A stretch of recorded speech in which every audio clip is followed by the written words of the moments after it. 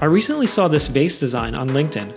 That's cool. I know how I'd model that. I'll start by sketching the profile of the vase on the front plane. I'll press L on the keyboard to start the line command, and then sketch the shape I want. I can change from a line to an arc by simply touching the start point of the line again. This peels off a tangent arc and makes it really easy to draw the shape I'm after and capture the geometric relationships I want at the same time. I'll click and drag my right mouse button upwards to use mouse gestures to turn on the dimension tool.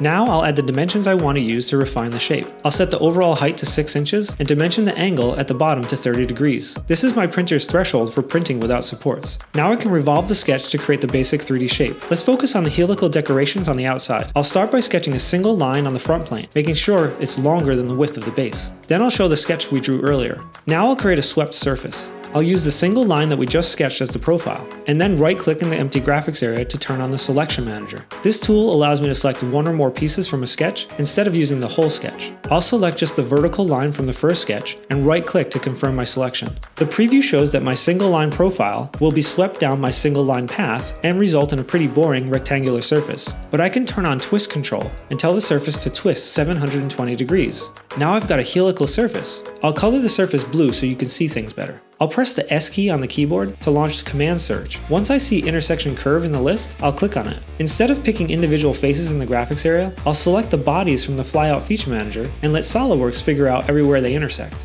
I'll press the tab key on the keyboard when my mouse is over the surface body so I can hide it and show you the awesome 3D sketch we just got for free. This is what we'll use as a sweep path in just a bit, but first I'll turn the lines at the bottom and the top into construction geometry so the sweep will ignore them. This time I'll do a solid sweep, and instead of using a profile that I've drawn, I'll use the built-in circular profile capability. I'll select the 3D sketch I just made and enter a 50 thou diameter. Before I complete the command, I'll uncheck the merge result option. This will allow me to work with the helical decoration independently from the vase shape. Now that I've created one curve, I can focus on creating a bunch more. First, I'll mirror the decoration about the right plane. Now I'll use a circular pattern to create 16 copies of each helix. For the direction, I'll choose the same vertical line from my first sketch. I'll add a shell feature to hollow out the vase and thin its walls to 1/8 of an inch. Then I'll draw one more sketch on the right plane. It'll be the shape I extrude to cut an interesting shape into the top. Since this is mostly aesthetic, I won't worry about fully defining the sketch, but I will add a point on the circle and pierce it to the circular edge at the top of the vase.